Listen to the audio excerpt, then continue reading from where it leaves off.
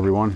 I am at Baywater Farms in Salisbury, Maryland at a sunflower field that Baywater Farms has planted for the last couple of years for the public to enjoy. And it's very appreciated that they do this. I know the local photographers make this a spot to shoot every year now, portrait and landscape. And right now I'm just trying to find a composition. There's so many sunflowers out here that trying to isolate something to give a subject to the picture is my goal.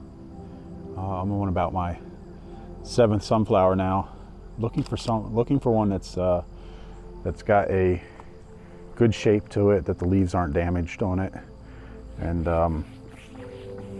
that's just got a good look to it, a good clean sunflower. I mean, there are thousands and thousands of them out here right now, and there's plenty to choose from. It's well, about a minute it's going to be sunrise. However, it's a very cloudy day today, so I don't expect the sky to light up or anything, but the sky does have some texture to it, which makes of course the pictures nice.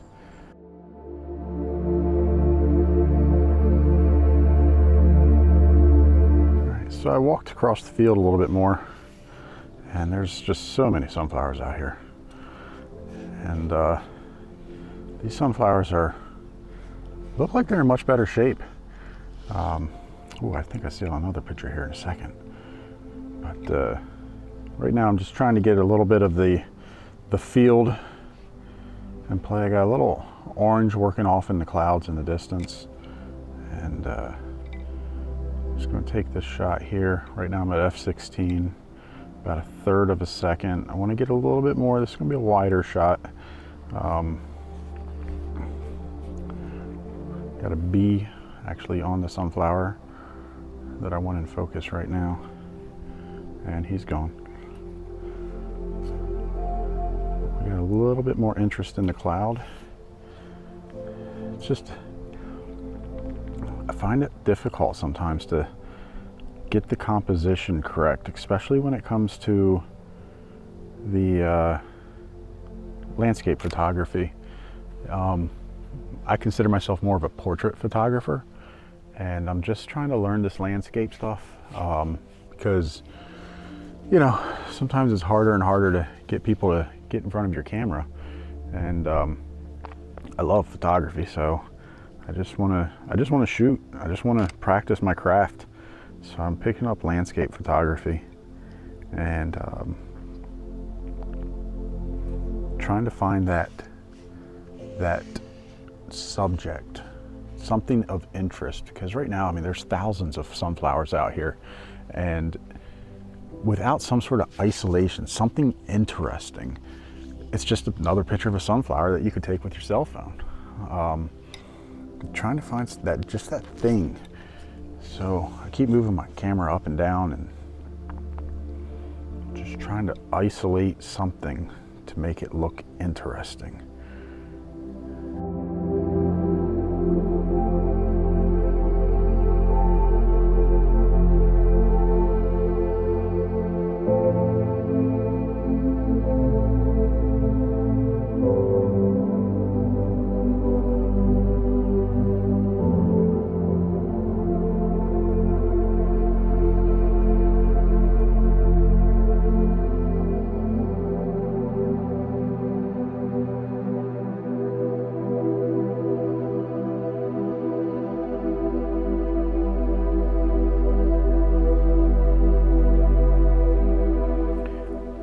We got a very, very well constructed sunflower right here. Got a little guy over here. Got some texture and some color in the sky. At f/16, I'm still going to have blur in the background because I would say probably about 1.5 feet from the sunflower. That's the main focus. So I'm still going to have some blur in the background. I'm not going to stack this picture because there are power lines back there, and there's also an irrigation system. The irrigation system could be a really good interest, but I just got the end of it and it just kind of looks weird. So I'm trying to make sure none of that's like too predominant. But man, if I could have had beautiful light on this, sun rays, oh, that would have been beautiful. Try a vertical composition here.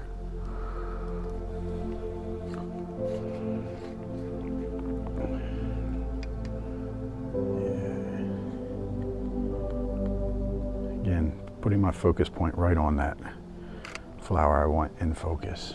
And again, going up and down, because I really like the way that the sunflowers show there, but it also takes the interest away from the sunflower that's in the foreground.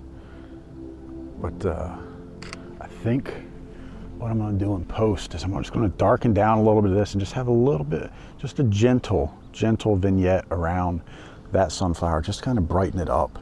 Bring that sky down, get a little bit of a graduated darkness from the top. And just, I really love post-processing. I just love all aspects of photography.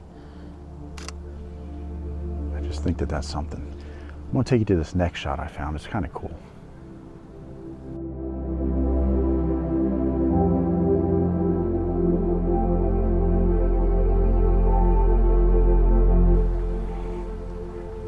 All right, so here I am on my next shot, and I don't know if you guys can really see this in the picture, but there's a little blue flower just underneath the sunflower.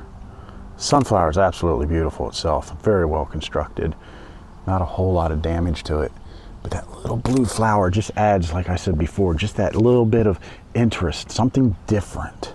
So I'm taking a few vertical compositions right now at f/16, about 1/5 of a second, trying to shoot about a stop under exposed, because that really brings out the clouds. Right now we're about 2 stops under right there.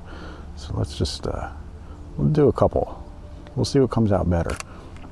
But when you go underexposed, you can really get the texture in the clouds in the sky.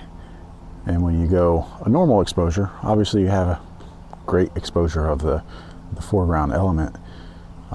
But I like to go about a stop under or so, just to get that. What I found is you can really bring up the shadows. Most of your data is actually stored in the highlights, so you kind of want to shoot to the right a little bit. But I'm going to go ahead and change this over to a landscape composition here. Make sure I lock down my camera, because I've dropped it off the tripod a couple times. Not this one, but my old camera. For some reason I would just not lock it down very well. Again, trying to find that composition, up and down, up and down. Let me see.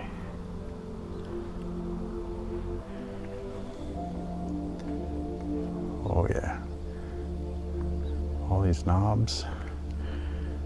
Some are loose, some are not. Zoom out a little bit.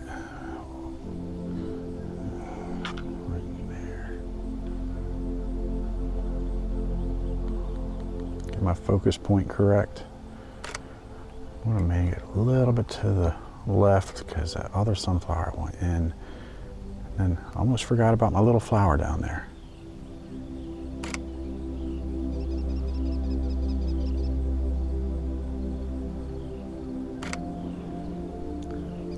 All right, try to get a little bit more of the sky. Right now I'm zoomed all the way out. I've got a 24-70 on the camera. I'm zoomed all the way out at 24 now. Again, about a stop underexposed. Really like that blue flower. I'll probably crop this one in a little bit in post. Let's see what we got.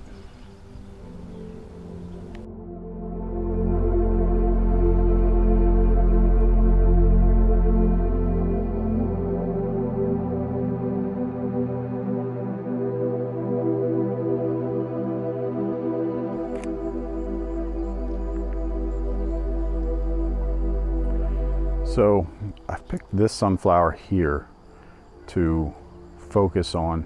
Obviously the other sunflowers are pretty predominant in the screen, but This one was a nice clean sunflower, and though I didn't get a whole lot of the sky in, I definitely wanted more of that. However, the clouds have kind of really muddied up a little bit, and it's kind of cloudy. There's not a whole lot of texture there or color. So focusing on this one sunflower, I do have the sunflowers in the back blurred out pretty good going at f4.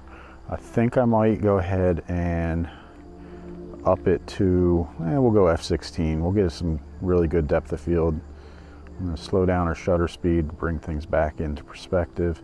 Right now that would be an even exposure, but I think I'm going to go about a stop under.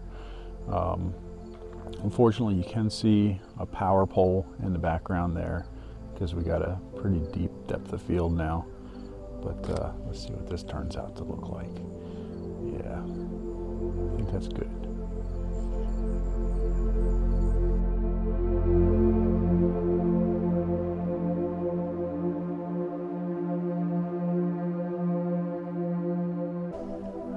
I have found what I'm going to say is the most perfect sunflower out here right now. It's in the second row from the front. I'm actually zoomed in on it right now, and it has like no damage to it. It's like a perfect sunflower.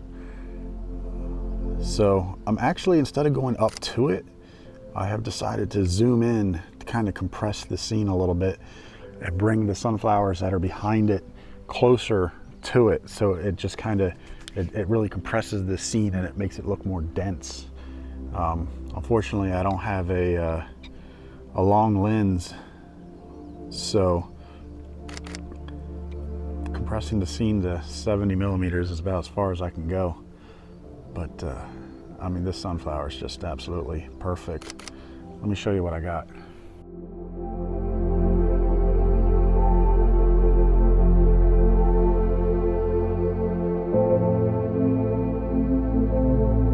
So this sunflower right here, it's almost crazy. It's like the light is hitting it different than the rest of them. Almost like I don't have to do much in post to bring it out. So I'm shooting at f11, 25th of a second. Only about a third of a stop underexposed right now, but I don't have a whole lot of the sky in there. I do have a little bit of the pink in the sky. Paying attention to my histogram. I don't want to blow anything out. Don't want to push anything too far into the shadow.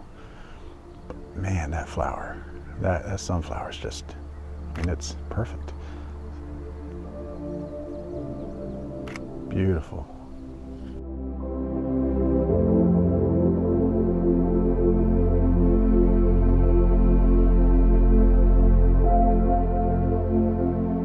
So I'd truly like to thank Baywater Farms for planting the sunflower field. It's absolutely beautiful. The local photographers love it. Just the public loves it. They can just stop and take a picture of sunflowers, and they don't have to worry about being yelled at for trespassing or anything like that. The public really does try to take care of it. They try not to mess up the field at all. So we got some good pictures today of the sunflowers. Like I said, it's still a struggle for me to develop my eye to find compositions that are pleasing, that have a subject that don't look like they just came from a cell phone. And I think we got some good stuff today. I would really appreciate it if you guys like this channel, subscribe to it, comment below. It really does kind of give me some feedback on if I'm doing something right, if you guys are enjoying this. I really do this because I enjoy photography. I enjoy sharing photography. And you know, and I would love to know if you guys enjoy it too. So like, comment, subscribe, all that good stuff. And until next time.